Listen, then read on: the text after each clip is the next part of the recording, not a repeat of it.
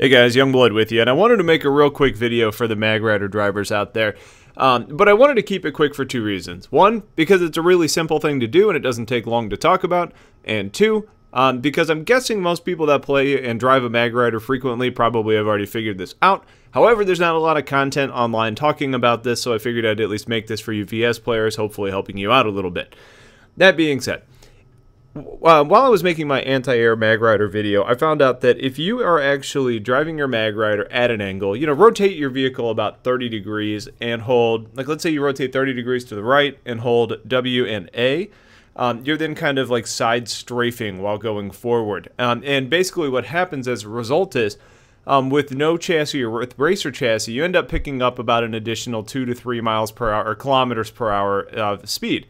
Now, if you're using the rival chassis, you actually pick up around 5 kilometers extra per hour. So it's a significant difference. It's not huge, or it's not going to be game-breaking, but, for example, if you choose the rival chassis and you decide to kind of do the side strafe, it's going to kind of help make up for some of the speed that's lost by not choosing the racer, thus giving you a little bit more versatility. Now, this does come with a specific downside.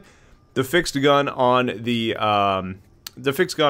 front of the Magrider, you're not facing the direction that you're actually driving in. Now, you can still see over there, especially out of your left peripherals if you're tilted to the right, but it's not going to make you combat effective immediately unless you're being smart about your driving. So if you're going a long distance and you know it's relatively clear, probably do the side strafe, forward side angled strafe, whatever you want to call it.